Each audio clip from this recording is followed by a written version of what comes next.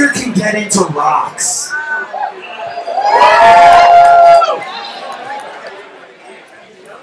Well, then you're here for the right time.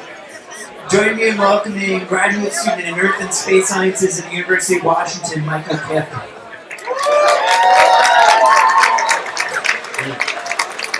Thank you, Brett. And thank you, astronomers and astronomy enthusiasts, for having a humble geologist out. I'll try not to make a fool of myself. So here goes nothing. What if I were to tell you to forget everything that Josh told you in the last talk, and probably all of your common sense about this field of astrobiology, and if I were to tell you that we actually do have evidence of alien life, and it is on the surface of our Earth, and it's unlike anything that we see living on our planet today. And what's more, the reason you have not heard about it is that it's sitting buried in the north woods of Russia. I'm being dead serious. And I'm not talking about this. I feel a need to defend that we are actually doing science here. And so I am not talking about that, but I am dead serious, I swear. What I'm talking about is this rock right here, and many others like it. What you're looking at is a 2 billion-year-old stromatolite, or in other words, a microbial mat made of photosynthetic microbes that grow on top of each other. It's not the prettiest specimen here, but this is basically a columnar stromatolite. It's growing upwards this way. Here's a hand sample of a smaller example of the same thing. You see these layers here. I've outlined them for you. These are photosynthetic microbes growing on top of each other, and they're trapping mud that is dissolved in shallow water in between their cellular matrix. And this type of life, like Josh was saying in the talk before this, was prevalent on Earth for much of Earth's history. In fact, almost all of it, about 90% of it. Here's another example of the same thing. This is a 1.3 billion-year-old stromatolite. You find these things everywhere if you look throughout rocks that are more than 1 billion years old. These have much nicer layers, and then what you're seeing is that they're thicker on the top. This is how we know it's not just some random sedimentary structure. In fact, the fact that these are thicker on the top is diagnostic, because if this was just sediment, say, filling into a little divot, it would be thicker on the sides, shallower on the top. But this sort of anti-gravity effect tells you that these are microbes that have a competitive advantage when they grow on the top of the mound because they need sunlight to do photosynthesis. So this is just to say that when we look back at Earth's history, the vast, vast majority of it was of a planet that contained life unlike we see it today. And just to put this sort of into a more quantitative context, if we're thinking about looking at planets out orbiting other stars, we're going to look at them somewhere in their period of their history. We don't exactly know where. The error bars you saw on Josh's postcard of the planets, it could be plus or minus a few billion years. And if we look at Earth's history, 4.5 billion years ago to today, of course, we know that humans are newcomers. We've been around on the block for less than 2 million years. Animals in general are also newcomers. We've only had animals on Earth's surface for about 600 million years, but we think that microbes have been around for nearly all of Earth's history, all the way back to basically the oldest rocks we can find. And this begs another question, which I'm trying to pick up where the last talk left off on, which is, why was Earth a microbial planet for the vast majority of its history? And this has to do, again, with oxygen, the thing that you and I breathe, every living animal on the surface of the Earth uses in its metabolism. We think that there was less oxygen in the Earth's atmosphere early in its history, even in its middle history, and only recently has there been a lot. And perhaps that's what limits animal life, because what we do as animals is we use oxygen to respire carbohydrates. For instance, you eat a Crunchwrap Supreme, it's loaded with carbohydrates, amongst many other chemicals. You react it with oxygen that you breathe as you slurp through your straw and drink your Baja Blast. And you get energy, believe it or not, out of that reaction. You also produce some byproducts, and it can be potentially explosive. But in all seriousness, without the oxygen, you're not eating Crunchwrap Supremes or any food, seeds, nuts, plants, whatever. And so what we can do is look at these inflection points in the history of oxygen and say, did one of those enable animals to persist? So the first of these we call the Great Oxidation Event. Yeah, extraordinarily creative. And before this point in its history, we think there's essentially zero oxygen in the atmosphere, just trace amounts. And we see, accordingly, evidence of microbial life. This here is another stromatolite. This one's 3.5 billion years old, found in Western Australia, perhaps the oldest stromatolite on the Earth, although that is a point of contention. I'll leave it at that. Now, after this point, perhaps we would get more oxygen, maybe we'd start to see more complex life, but in fact, it's more microbes, all the way through. Up until through this whole middle history, you can find these stromatolites. This is, again, the one that's 1.3 billion years old. And it's not until about 600 million years ago that we have an event that we sometimes call the Cambrian explosion, or in more broad terms, the rapid diversification of animal life, where it goes from basically no animals to abundant and diverse animals. You get things like trilobites. From this point forward, all of the motile, multicellular, intelligent, and even today, blitheringly unintelligent life is only possible because of oxygen. So it is both to thank and it gives and takes. But this gives us a picture where perhaps there is some threshold, some level of oxygen that you must exceed in order to make animal life possible on a planetary surface. And it stands to reason maybe we crossed that threshold around 500 or 600 million years ago. This jives very well with our fossil reading of the fossil record, where the oldest animals show up right around this time, but we have microbes going back nearly as old as the Earth itself.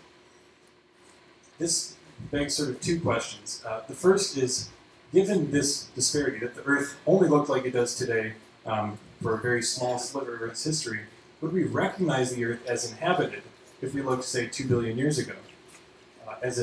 For instance, a remote observer, say, picking the Earth just over 2 billion years ago, could we say, A, that it was inhabited, and B, and taking it a step further, could we say anything about whether it had complex life or not?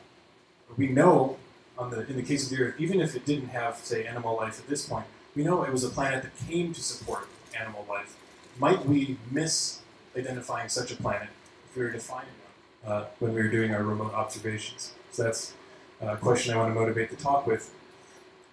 And I'm going to approach it in the following way. So the goal here is to take what we had as a picture of this broad stroke picture of atmospheric oxygen levels and try to get into the nitty-gritty, get a very precise record of oxygen, and then see how that corresponds to the timing of these evolutionary events. And we have a tool for doing this. We call them redox-sensitive elements. And if your blinders are going on right now, there's one slide to explain what that means that you can refill on a beer if you care not to listen to it.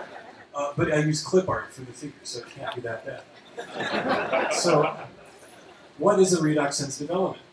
It is, as the name suggests, an element that is only mobilized during weathering in the presence of oxygen. So basically, they hang out in the crust. Without oxygen, they won't be solubilized. What are some examples of them? Well, all of the stuff in the middle of the periodic table that you don't probably think about except for back in high school chemistry, like molybdenum, selenium, rhenium. You've probably thought about uranium at some point, so that's good. Now, the basic premise here is that these elements, again, they are only mobile in the presence of oxygen. And if we look at, say, marine sediments, the mud on the bottom of the ocean that collects the stuff that falls out of the ocean, we should see more of these redox-sensitive elements in those sediments at times when there's a lot of oxygen in the atmosphere. If there's little oxygen, there shouldn't be much. Again, if you're more for pictograms, here they are, here are the elements in the crust. If you get weathering without oxygen, they stay put. If you add oxygen to the mix, it reacts with them, they become soluble, and they can get enriched in marine sediments. So, for those who did not pay attention, I could have just done it in one sentence, I'm sorry, but high levels of redox-sensitive elements in a marine sediment means high oxygen levels in the atmosphere at that time. All right. So that's our basic premise. We're going to use that thinking, and if only we could find marine sediments that go from the modern Earth all the way back through its whole history, then we could just measure those elements and we should get a really nice picture of oxygen levels. The problem with that is that old rocks, among them old marine sedimentary rocks, are exceedingly rare. How rare, you might ask? Here's a rough approximation of what the Earth looks like, although recall, not larger than Africa. And it's the best one I could find to get the clip art thing. If we wanted to look at rocks that are from the first half of Earth's history, so more than 2.5 billion years old, we can find them in these places. That's not too bad. I mean, there's a fair number of places. For whatever reason, they happen to be in really remote areas, but that's good news to a geologist. We like to just camp out in the middle of nowhere. So that's just fine. But if you just take it a step further and you go to the first 1/3 roughly of Earth's history, rocks older than 3 billion years, it's a much more dire situation, and it gets worse and worse the further you go back. So we have these precious few archives of old rocks that we are desperately sampling to put together this history of atmospheric oxygen. And so what do we do? Like, what does it involve to do this work as a geologist? Sometimes you get to go out to the side of a mountain and you just hack off a piece of the old rock. Here's some black shale. This is formerly an organic rich marine sediment. This one's 260 million years old. It's in Wyoming. Now, this is all well and good, but usually rocks aren't exposed like this. These rocks get weathered over time. They get covered by soil and then trees and just all the stuff that a geologist doesn't want. So this, for instance, was only exposed because they built a highway and they blew dynamite into the side of the mountain. So that was great. But a lot of times that's not the case. And so what we're stuck doing is we drill into the continental interior to recover these archives of ancient marine sedimentary rocks. What you're seeing here is a drilling project to recover 2.6 billion year old marine sediments. This is University of Washington professor Roger Buick, hands up, because something apparently went right finally in the drilling process. So that's actually a huge hassle of the whole enterprise, getting the samples, but then what happens? So we get them, we get these little chunks of rock, we cut them with a rock saw, you crush it into a fine powder, then you put your fancy lab stuff on, you dissolve it in really harsh acids, you purify the element of interest, you take that solution, you put it in a fancy machine, a mass spectrometer. It's tuned to give you a very precise measurement of a single element in many cases. And then you get your data, you sit back and you have a beer and you think about it. And that's what we're doing tonight. I'm going to show you some data and we'll talk about it. And then this could go on indefinitely if you sign up for something called a PhD. But let's talk about some data, actually. So I'm going to show you 3 examples of elements that people have looked at to try to piece together this history of oxygen, 3 different studies. The first one is molybdenum. I don't know why they started with that one, but they did. This is from a paper about a decade ago now, published in Nature, and it was the first to really blaze this trail of taking this approach. They gathered hundreds, if not I think a few thousand samples spanning Earth's history, looking at the concentration of molybdenum. And what they found was pretty neat. These are their data. And you'll notice one thing that really stands out is this huge increase in the enrichment of molybdenum around, say, 500 or 600 million years ago. That was when we, like I was saying at the beginning, we think that this rise to near modern oxygen levels happened. Maybe you pick up on a little increase here between 2.5 and 2 billion years ago. And in fact, this data is part of the framework of data that went into putting this picture together. That there is little oxygen, there is a stepwise increase, and then we reached modern levels about 600 million years ago. Recall that this one's a log scale, this one's not. So this looks huge here, but you'd maybe only expect a small increase there. So that's all well and good, and then it stands to reason we should be able to look at other elements and see something similar. Or if it's different, it's because maybe they behave slightly differently. The next one people looked at, or at least in this exhaustive fashion, is uranium, and they put together an even larger data set, several thousand measurements. And here's the data that they generated, papered 5 years ago. Now, they see this large increase around 600 million years ago. That is really good. But instead of this stepwise increase here, they actually see this blip between 2.5 and 2 million years ago. And they sort of postulated then that maybe we're in fact not looking at a stepwise increase. Maybe there is a transient period of higher oxygen and then it got lower and then it came up again. Anyways, it was an interesting idea. It would be nice to see that supported in other systems, and that's what we tried to do. We picked a third element, selenium. It was the one that the dart hit when they threw it at the board. And we said, let's get several hundred samples together. We didn't do it all at once. We compiled a lot of other data that had been published. And what we saw was this trend, which is another case of this peak here between 2.5 and 2 billion years ago. And then again, the large increase around 500 to 600 million years ago. So this all supports the idea, maybe that there is this blip here at slightly higher levels and then it got a little lower. But there's more. We followed up on this, and just recently we analyzed some samples actually from that same area in Russia that I showed you the picture at the beginning, and we see this. In fact, we get to modern or even exceeding modern levels of selenium enrichment, and this is actually also seen in other elements. Now, this is really something interesting. This may be telling us that we are approaching, or at basically modern levels of atmospheric oxygen at this time. What this would tell us then is that this curve is a little oversimplified, and in fact, the history of oxygen in Earth's atmosphere looks something like this. And maybe you don't really care if it's this one or the other one. Why is that an important finding? Recall back to this early slide I showed you, the history of biological evolution on Earth. We used to have this neat story where it was that there was low oxygen, and then it got high enough, we crossed this threshold, and then there were animals. But now it appears that there's this time where there may have been high oxygen levels, even approaching modern. Now, we can't really say precisely how close, maybe not even within an order of magnitude, but it stands to reason it's approaching modern levels, and we don't have any fossil evidence or chemical evidence of animals being around. And this may have persisted for geological timescales, such that to a remote observer, there's some chance that you could catch us in that state. So, what does this mean then if we're going to use this as a framework to understand exoplanets? Recall, like Josh mentioned, the James Webb Space Telescope is going to launch in a few years. We've heard that before, but I think it's going to finally launch in a few years. And it's going to capture some photons that come from distant stars, pass through the atmosphere of some exoplanets, beam that data back to Earth, and it may potentially give us something that qualitatively at least tells us something like what this diagram is showing. If you draw your attention to the bottom spectra, this is looking at a stellar absorption that has these bites out of it. These are certain molecules in the atmosphere that are absorbing this outgoing radiation. And in this case, it allows us to detect perhaps oxygen.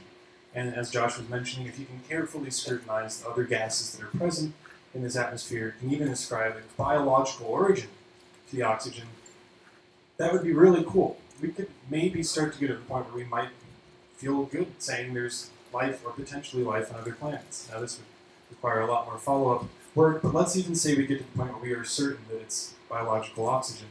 There's a caveat here, which is that even very high oxygen levels, like those of the modern Earth, even if they are confidently interpreted as biologically produced, we can't take that as evidence that the biosphere that may be persisting on that planet has complex life as we would define it. Because we now know that there was likely this period in Earth's history where oxygen was fairly high, but we don't think that there were any animals around. Now, that's just one vignette, and I'm trying to now take a step back to the bigger picture and say that that's one thing that studying the early Earth can tell us about the search for life on exoplanets.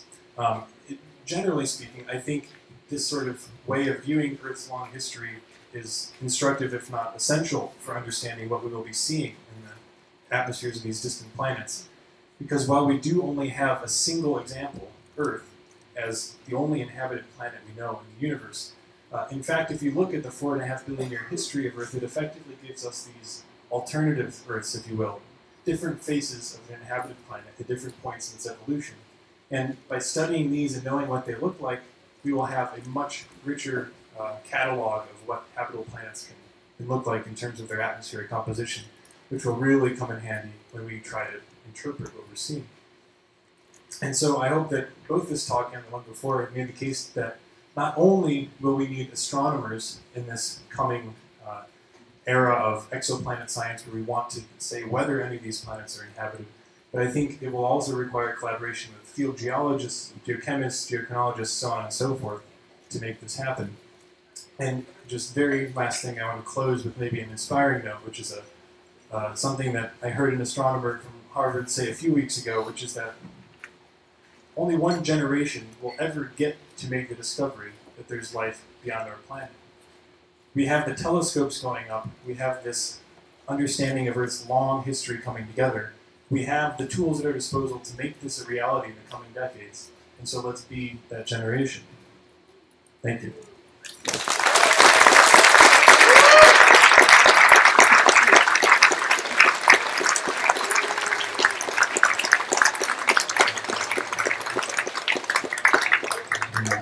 Please come close if you have a question.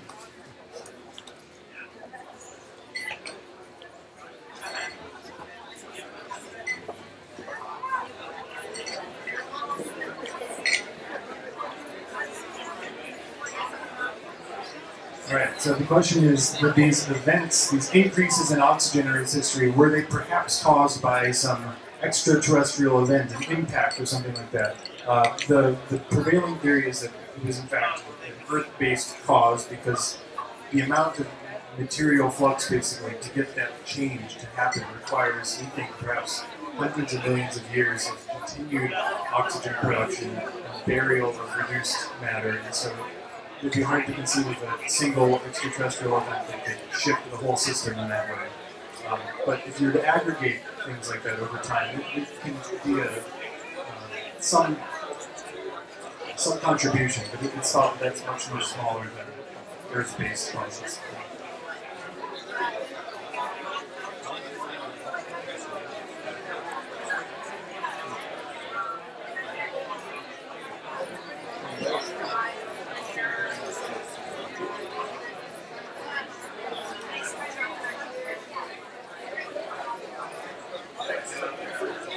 So the question was, I focused a lot on animal life, but what about plant life? And is it perhaps even possible that plants producing oxygen preceded the animals that came and utilized it afterwards? Something to that effect is very, very likely to be true in two ways. One is not necessarily to do with plants, but with the first oxygenic photosynthesizers, which are cyanobacteria. Those are essentially, we think, required to get oxygen to accumulate in the atmosphere. And something about their evolution, either directly or their evolution in their long history of producing oxygen, we are almost certainly likely the first rise of oxygen, the great oxidation. The second one, what I'm showing the attainment of modern oxygen levels, I didn't go into it here, but the very, very latest thinking is that there were two pulses to that. The first one did not quite get to fully modern levels, and we did not reach nearly exactly the modern level that we have today until plants were widespread, because they are able to produce much more oxygen and bury much more carbon. And that occurred probably 400 million years ago, plus or minus a bit in the development of vascular land plants, where they took off trees and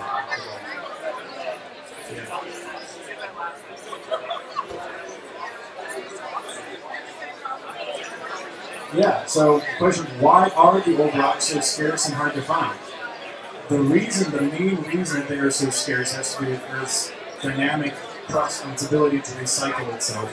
So, first thing, anything that's deposited in the deep ocean, oceanic crust, is prone to be subducted. Like in the subduction zone off the coast of the Cascadia margin of Washington here, there's oceanic crust going into the Earth, it's gone, we're never seeing it again. So none of what we're looking at was on the deep, deep ocean.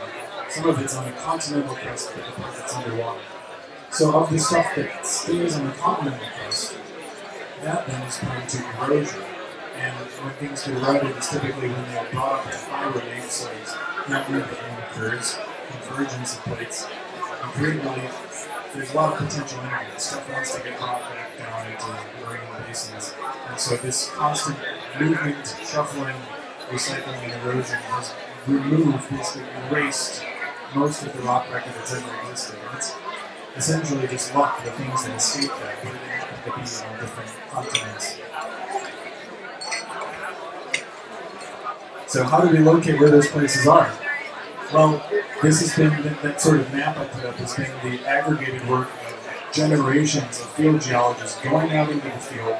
We map what is there to get a feel for what types of rocks there are. We don't know the age, unless the relative age you can figure out by the succession of what falls below or beneath of the rocks. But we don't know the absolute age until you take a sample back to the lab. You can do some sort of geochronology, measure some isotopic system that decays with time, and we can figure out the absolute age of those rocks. So that map is only possible for decades of doing that.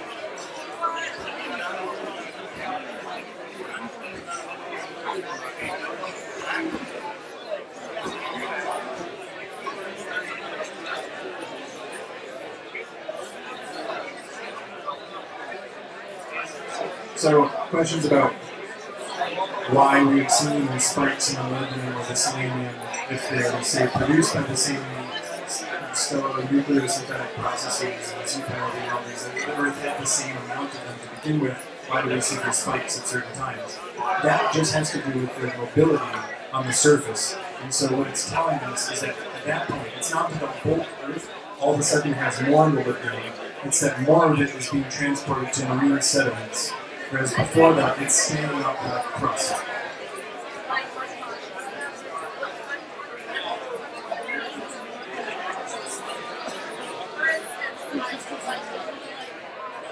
So the question, where is the molybdenum in all these elements before it's mobilized?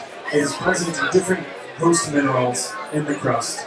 So most of the molybdenum and selenium, for instance, are present in sulfide minerals. Also pyrite being the most common, but you get substitutions of molybdenum and selenium as well.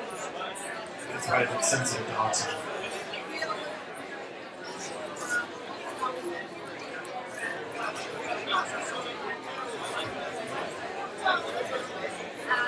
Thank you.